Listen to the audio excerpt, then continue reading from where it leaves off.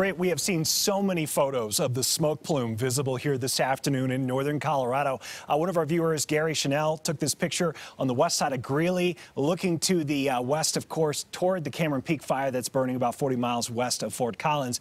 And, you know, a picture like that could be mistaken for a supercell thunderstorm moving over Weld County. But you look at the bottom and all that brown, it's certainly an indication that it's fall, not springtime. And that is all smoke that you're looking at, of course, coming from the Cameron Peak fire that has really flared up with all of the wind. We're getting reports over in Morgan County as far east as Brush. They're seeing a lot of smoke. Diane checking in from there with 60 degrees. Phil Curry's in Franktown with 0 smoke, 73. Certainly the farther south you are, the less smoke there is. In fact, you have to really be around Broomfield or Erie northward to find the smoke, and it is very thick in northern Colorado. Showed this map earlier. I wanted to bring it back. You can see where the moderate and heavy smoke plume is. It's going right from the fire straight east toward Fort Collins, Greeley, and then over here toward Fort Morgan. In Denver, it's difficult to even detect any smoke outdoors. Even the light smoke plumes are largely north of Denver. Take a look at how strong the wind has been. Berth had passed 104-mile-per-hour wind this morning. That's the equivalent of a Category 2 hurricane.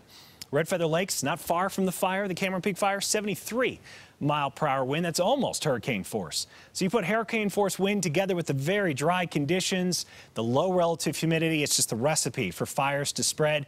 And we are still concerned about the threat for new fire starts today, considering these conditions. It's breezy in most areas, again, especially north of Denver. Boulder right now, 45-mile-per-hour wind gusts. Vail, it's very windy. It's windy up in Leadville.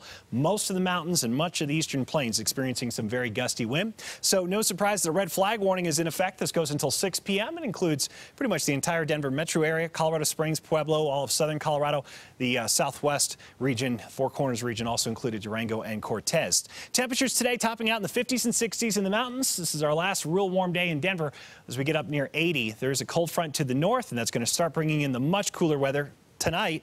In fact, tomorrow morning we should be close to freezing in Denver. Last time we were below freezing in the city has been more than a month. You have to go back to the 9th of September. Remember that snow we had after Labor Day?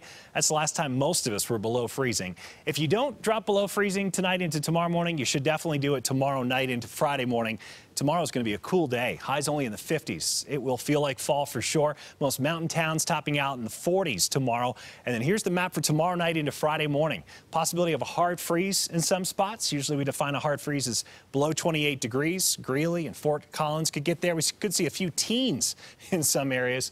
In Denver tomorrow night, we're looking at about 28 or 29. A couple of clouds around. We'll call it partly cloudy for the rest of today. The cold front that's going to bring this dramatic change our way is right near Cheyenne. It's about to cross over the Colorado state line. Once it does, that cooler air starts to invade here late this afternoon into this evening.